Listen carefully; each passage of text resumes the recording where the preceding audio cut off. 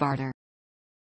In trade, barter, derived from baretor, is a system of exchange where participants in a transaction directly exchange goods or services for other goods or services without using a medium of exchange, such as money. Economists distinguish barter from gift economies in many ways. Barter, for example, features immediate reciprocal exchange, not delayed in time. Barter usually takes place on a bilateral basis, but may be multilateral, i.e., mediated through a trade exchange. In most developed countries, barter usually only exists parallel to monetary systems to a very limited extent. Market actors use barter as a replacement for money as the method of exchange in times of monetary crisis, such as when currency becomes unstable, for example, hyperinflation or a deflationary spiral, or simply unavailable for conducting commerce.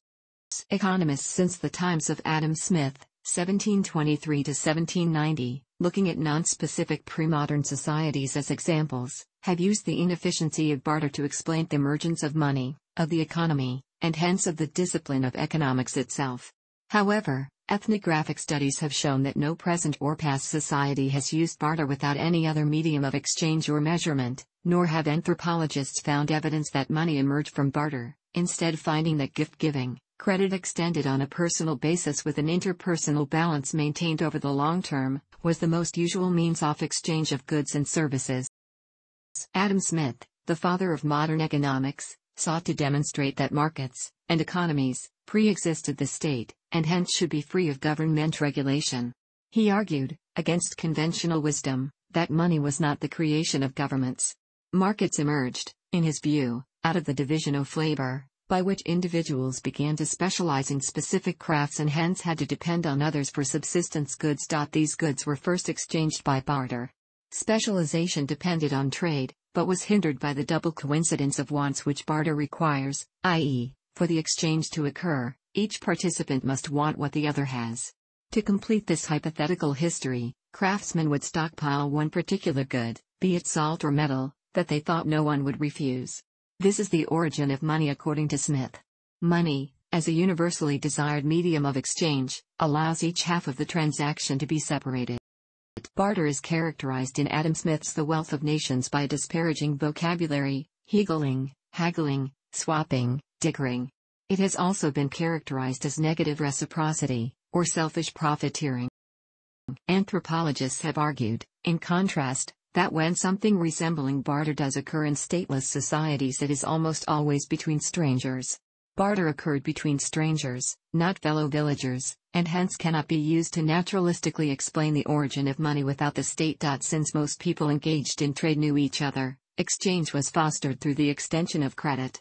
Marcel Mauss, author of The Gift, argued that the first economic contracts were to not act in one's economic self-interest, and that before money, exchange was fostered through the process of reciprocity and redistribution, not barter. Everyday exchange relations in such societies are characterized by generalized reciprocity, or a non-calculative familial communism where each takes according to their needs, and gives as they have. Since direct barter does not require payment in money, it can be utilized when money is in short supply, when there is little information about the credit worthiness of trade partners, or when there is a lack of trust between those trading. Barter is an option to those who cannot afford to store their small supply of wealth in money, especially in hyperinflation situations where money devalues quickly. The limitations of barter are often explained in terms of its inefficiencies in facilitating exchange in comparison to money. It is said that barter is inefficient because other anthropologists have questioned whether barter is typically between total strangers, a form of barter known as silent trade. Silent trade, also called silent barter, dumb here used in its old meaning of mute, or depot trade, is a method by which traders who cannot speak each other's language can trade without talking. However, Benjamin Orlov has shown that while barter occurs through silent trade, between strangers, it also occurs in commercial markets as well. Because barter is a difficult way of conducting trade, it will occur only where there are strong institutional constraints in the use of money or where the barter symbolically denotes a special social relationship and is used in well-defined conditions. To sum up, multi-purpose money in markets is like lubrication for machines, necessary for the most efficient function, but not necessary for the existence of market itself. In his analysis of barter between coastal and inland villages in the Trobriand Islands, Keith Hart highlighted the difference between highly ceremonial gift exchange between community leaders, and the barter that occurs between individual households. The haggling that takes place between strangers is possible because of the larger temporary political order established by the gift exchanges of leaders. From this he concludes that barter is an atomized interaction predicated upon the presence of society, i.e. that social order established by gift exchange, and not typical between complete strangers. As Orlov noted, barter may occur in commercial economies, usually during periods of monetary crisis. During such a crisis, currency may be in short supply, or highly devalued through hyperinflation. In such cases, money ceases to be the universal medium of exchange or standard of value. Money may be in such short supply that it becomes an item of barter itself rather than the means of exchange. Barter may also occur when people cannot afford to keep money, as when hyperinflation quickly devalues it. An example of this would be during the crisis in Bolivarian Venezuela, when Venezuelans resorted to bartering as a result of hyperinflation. Economic historian Carl Polanyi has argued that where barter is widespread, and cash supplies limited, barter is aided by the use of credit, brokerage, and money as a unit of account, i.e. used to price items. All of these strategies are found in ancient economies including Ptolemaic Egypt. They are also the basis for more recent barter exchange systems. While one-to-one bartering is practiced between individuals and businesses on an informal basis, organized barter exchanges have developed to conduct third-party bartering, which helps overcome some of the limitations of barter. A barter exchange operates as a broker and bank in which each participating member has an account that is debited when purchases are made, and credited when sales are made. Modern barter and trade has evolved considerably to become an effective method of increasing sales, conserving cash, moving inventory, and making use of excess production capacity for businesses around the world. Businesses in a barter earn trade credits, instead of cash, that are deposited into their account. They then have the ability to purchase goods and services from other members utilizing their trade credits. They are not obligated to purchase from those whom they sold to, and vice versa. The exchange plays an important role because they provide the record-keeping, brokering expertise and monthly statements to each member.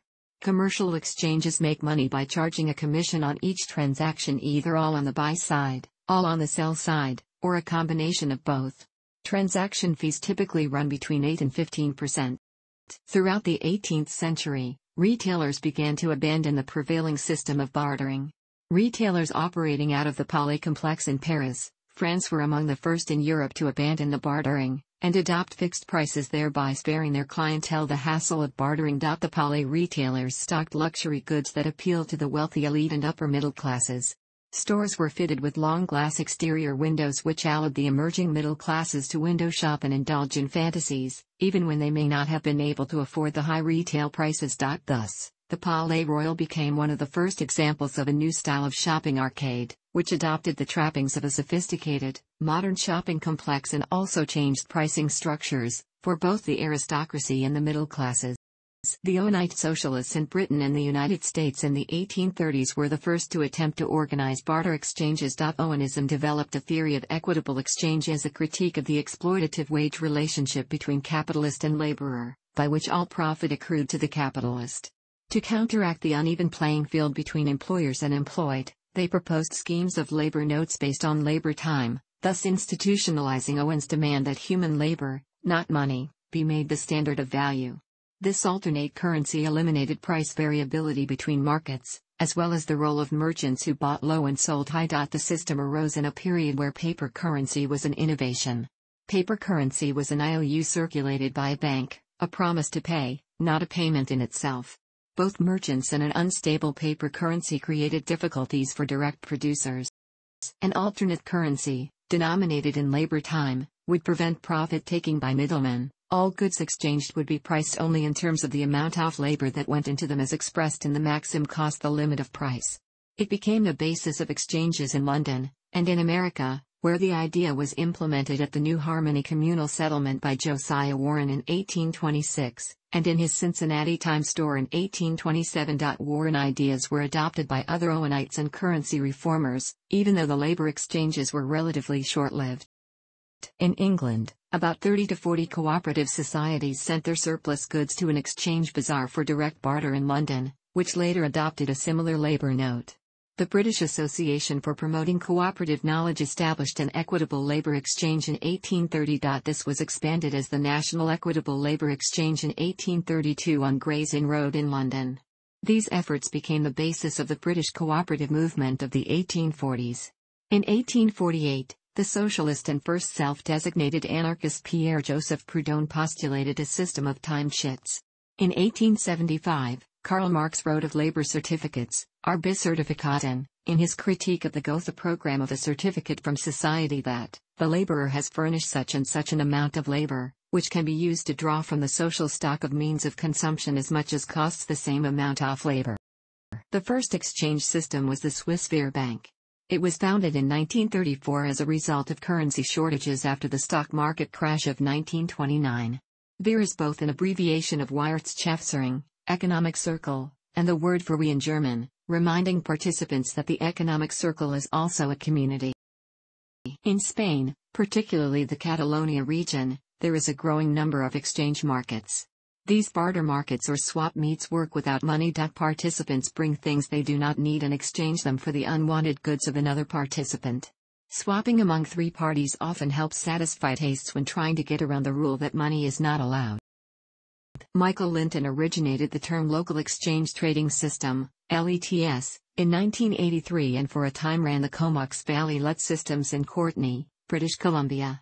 LETS networks use interest-free local credit so direct swaps do not need to be made. For instance, a member may earn credit by doing childcare for one person and spend it later on carpentry with another person in the same network. In LETS, unlike other local currencies, no scrip is issued, but rather transactions are recorded in a central location open to all members.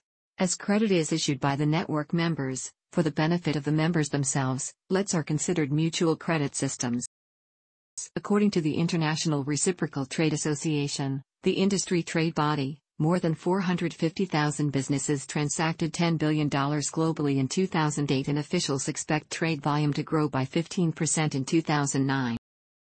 It is estimated that over 450,000 businesses in the United States were involved in barter exchange activities in 2010. There are approximately 400 commercial and corporate barter companies serving all parts of the world. There are many opportunities for entrepreneurs to start a barter exchange. Several major cities in the US and Canada do not currently have a local barter exchange. There are two industry groups in the United States, the National Association of Trade Exchanges, NATE, and the International Reciprocal Trade Association, IRTA. Both offer training and promote high ethical standards among their members. Moreover, each has created its own currency through which its member barter companies can trade. NATE's currency is known as the bank and IRTA's currency is called universal currency, UC. In Canada, barter continues to thrive. The largest B2B barter exchange is TradeBank, founded in 1987. Peer-to-peer bartering has seen a renaissance in major Canadian cities through Buns, built as the network of Facebook groups that went on to become a standalone bartering-based app in January 2016. Within the first year, Buns accumulated over 75,000 users in over 200 cities worldwide. In the United States, the largest barter exchange and corporate trade group is International Monetary Systems, founded in 1985, now with representation in various countries. In Australia and New Zealand, the largest barter exchange is Bartercard, founded in 1991, with offices in the United Kingdom, United States, Cyprus, UAE and Thailand. Corporate barter focuses on larger transactions, which is different from a traditional, retail-oriented barter exchange. Corporate barter exchanges typically use media and advertising as leverage for their larger transactions. It entails the use of a currency unit called the trade credit.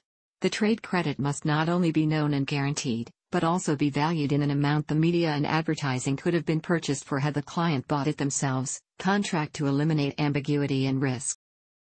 Soviet bilateral trade is occasionally called barter trade, because although the purchases were denominated in US dollars, the transactions were credited to an international clearing account, avoiding the use of hard cash.